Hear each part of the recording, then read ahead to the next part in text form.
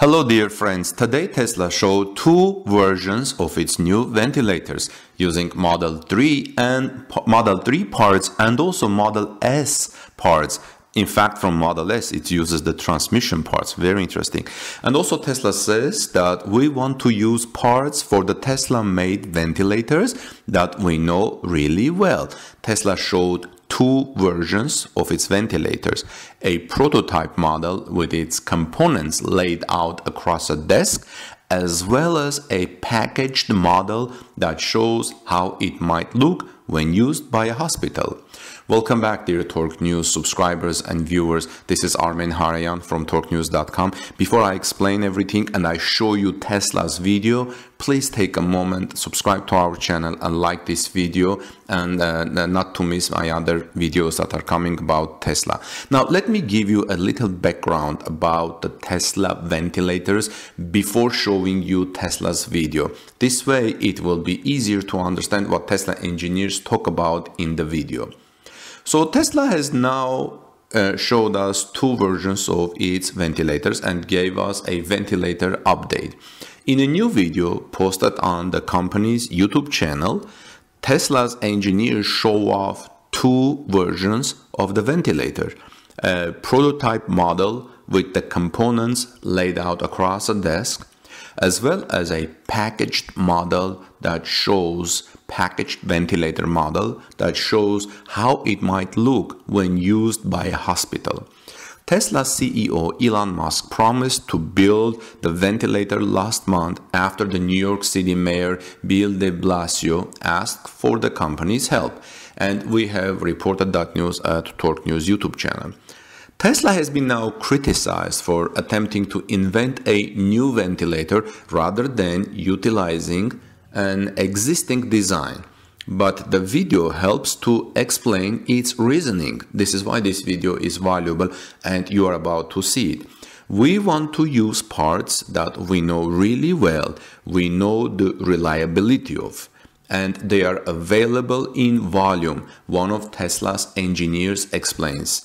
The company's ventilator design repurposes multiple components from the cars, including the Model 3's infotainment screen and computer.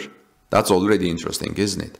As well as a part used in the Model S's suspension system. In theory, using these components should help speed up the development and manufacturing process of the machines, of these ventilators. Now, Tesla also isn't alone in attempting to develop a new ventilator design. Yesterday, The Guardian reported that British firms are pooling resources as they have been developing their own ventilator designs. So you can see Tesla is not alone in developing its own ventilator design. One high-profile manufacturer is Dyson, who received an order for 10,000 ventilators from the British government. However, as of yesterday, Dyson's design is yet to receive regulatory approval from the relevant authorities, according to The Guardian. In the United States, fellow car manufacturers Ford and General Motors have announced plans to make ventilators and other vital equipment for the medical community. Ford is working with the General Electric's healthcare division to try and make a simplified version of its ventilators, while GM has partnered with Ventec Life Systems to help increase production of its machines. If you are interested in these things, please look at one of our earlier reports last week or the week before explaining Ford and General Motors' involvement in ventilator making along with Tesla. As well as developing its own ventilator design, Musk says that he is also purchasing FDA-approved ventilators and shipping them to organizations that need them. However, when NYC Health and Hospitals tweeted to thank the CEO for the essential equipment, others pointed out that what was pictured were BPAP, bilevel positive airway pressure machines, which are not as useful for intensive care units, according to the Financial Times. Elon Musk has faced a wave of criticism for his responses to the current virus situation and attempting to keep Tesla's California factory open in violation of shelter-in-place order.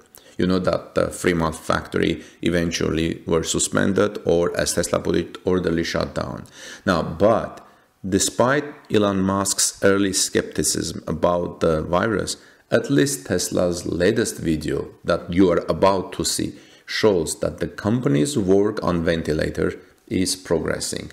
Now let's take a look at the video, please. But please subscribe to our channel, ring the notification bell, and like this video, and enjoy this upcoming video from Tesla. And I will see you in our next report. Have a wonderful day, and God bless you all. Hey guys, a lot of stuff going on around with the coronavirus. So this is Tesla Engineering. We're in the lab and we've been working on some stuff. We just wanted to share it with you. We're trying to make some ventilators out of some car parts so that we can help out the medical industry without taking away from their supply. So I'm going to give it over to Joe Mardall, and he's going to tell you about what we've been doing. As Lars said, we've been working on developing our own ventilator design, specifically one that's heavily based on Tesla car parts. We want to use parts that we know really well, we know the reliability of, and we can go really fast, and they're available in volume. So here's our kind of high-level schematic design. You can see that all the red parts here are Tesla vehicle parts, so we've used a lot of those. What is a ventilator? A ventilator is a device that helps patients breathe who can't breathe well for themselves, and it does that by forcing air into their lungs with a pressure or a volume control, and then they exhale passively. And now I'll take you to our first round of prototype that we developed, and Guru can talk you through that on the bench here. Hi everyone. So I'm going to walk you through the first prototype we've built. So this is the hospital grade supply of air that is going into a mixing chamber, which is a car part that we use in our vehicles. This is where the oxygen and the air mixes together, and then it passes through a valve body, which is used to create the waveforms, the pressure and the volume waveforms. Then the air coming out of this valve body goes to a bunch of sensors. So this is a flow rate sensor, this is a pressure sensor. It then goes through a filter and goes into the patient's lung. And then carbon dioxide is put into that air and then goes through the exhale pipes and goes to a set of sensors and then goes through the exhale valve, which is used to throttle the pressure of the lungs, so you always keep a positive pressure on the lung, so which helps the COVID-19 patients to breathe, keeps their lungs open. So yeah, that's the Tesla ventilator first prototype. And now I'm gonna put you over to Ben, who's gonna show you the packaged version of the same. This system is powered by the Model 3 infotainment system. Up here at the top, we have a Model 3 center display touchscreen.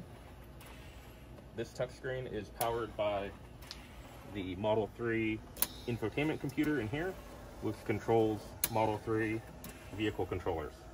These vehicle controllers talk to these precision variable valves on this single piece manifold, which we designed to be easy to put together.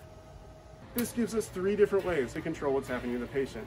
Pressure regulated volume control, pressure control, or volume control for the most amount of flexibility for the most acute patients out there. We also put in on the bottom a backup system. So with an O2 tank, our backup battery, and the air compressor, you get 20 to 40 minutes to move that patient where you need to give them the care that they deserve. Now coming back up to the top, let's see what's happening on the UI. First of all, we've got a respiratory simulator right here. It's basically simulating what a lung does. It has various amounts of compliance and is breathing.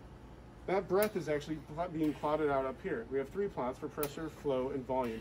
And you can see the line moving across as the lung is breathing. Now, if something happens to the lung and constricts it, you can see the pressure waveforms change, overlaid on the history of the previous 12 seconds. That's important so a doctor can see if they're improving or something's going wrong. There's still a lot of work to do, but we're giving it our best effort to make sure we can help some people out there.